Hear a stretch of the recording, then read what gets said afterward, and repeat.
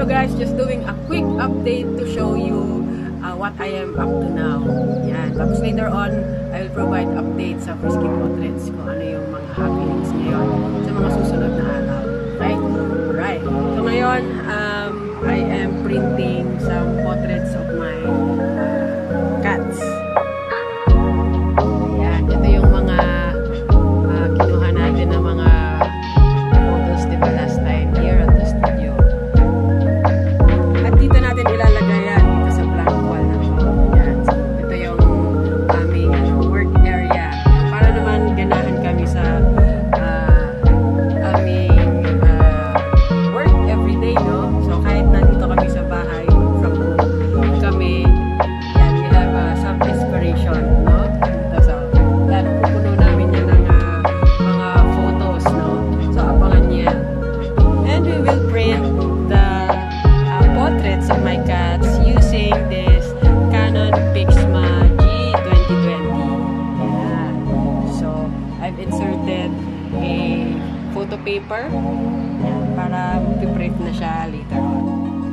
Yan. So, yung printer natin, yung G2020 is connected to this laptop. Yan. So, try natin i-print itong portrait ni Chewboy. Yan. So, just print in the menu and then set the settings. Pretty to the photo. And change the paper size to 4.6 and then paper, glossy photo paper. Then white border on all sides and then let's print.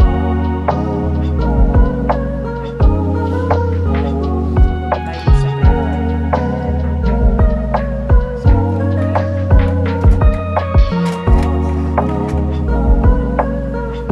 So, orasan ko ha. So, alam ko wala pang 1 minute yan. Isa. So, seconds. 20 seconds.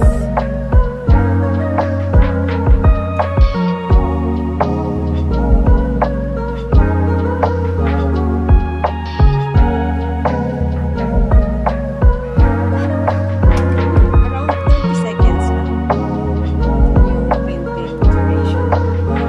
Diba? Ayan. So, nilagay natin yan dyan.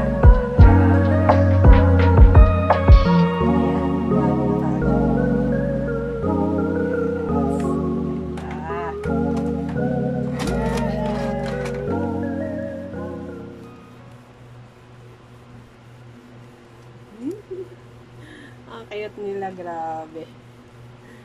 This is Peekaboo. This is King Kong. This is Biscolet. Siyempre, this is E.T. Ito nyo guys, ito yung pina-poll natin, no? Kung ano yung photo na i-print natin. So, ito yung nanalo. Yung ganitong posing ni E.T. There. Cute ni Chewboy dito. Look.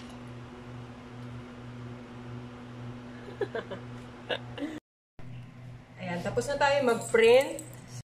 So, ilalagay na natin siya sa frames mamaya.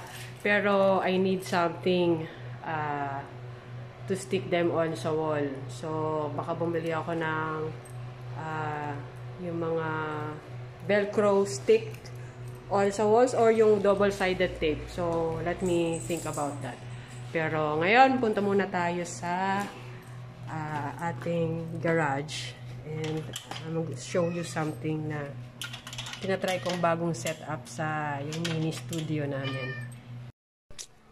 Ayan. So, we have a new softbox. Ayan. So, bumili na din tayo ng beauty dish. Because I am going to do sports photography.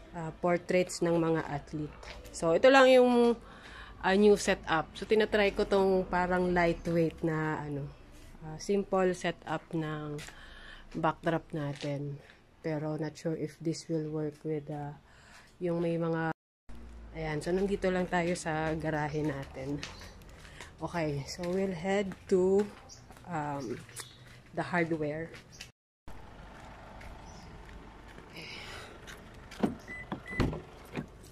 Ayan.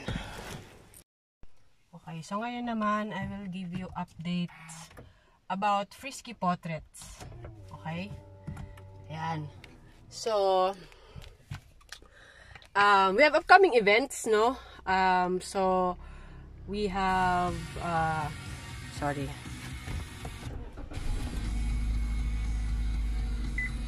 Medyo maingay yung radyo. Okay.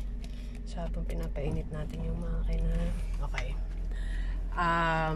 So, upcoming events sa Frisky Pawtraits this weekend.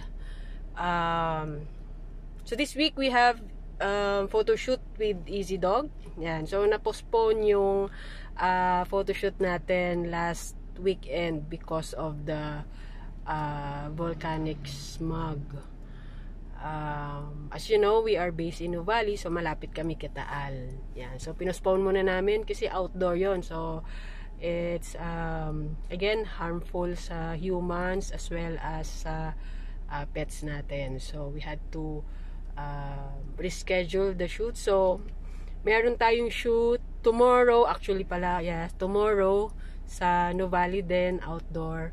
Tomorrow morning, and then sa weekend, we have 2 events with AKF and POS. Yan. So, sa AKF, di ba, meron silang dog run. So, I'll be photographing pet owners with their dogs running. Yan. So, alam naman natin na I'm also fond of photographing pets in action. So, dahil sports photographer din po tayo.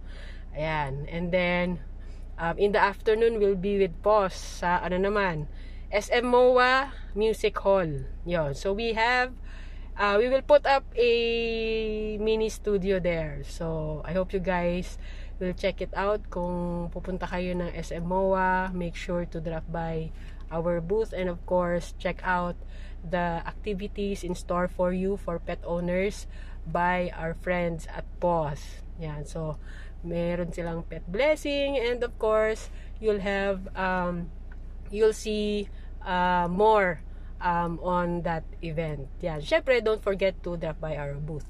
And so, you can also have your for our prints, no, kagaya ng ginagawa ko kanina. Yan, na pwede nyo isabit sa bahay or display sa bedside nyo, no? Okay. And then, the following week, again, we will continue the Easy Dog photo shoots, no? We have, again, on Thursday, tapos, it's World Animal Day. So, you guys, make sure to celebrate your pets on World Animal Day. So, madami dyan mga pet events in your area. Make sure to bring your pets and have fun.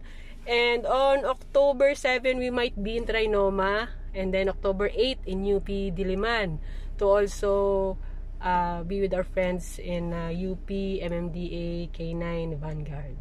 Yan. So, again, we will shoot pets in action, dogs running with their owners. Yan. So, I hope you guys, you'll check out those events. So, first 2 weeks na October, medyo busy na ulit tayo.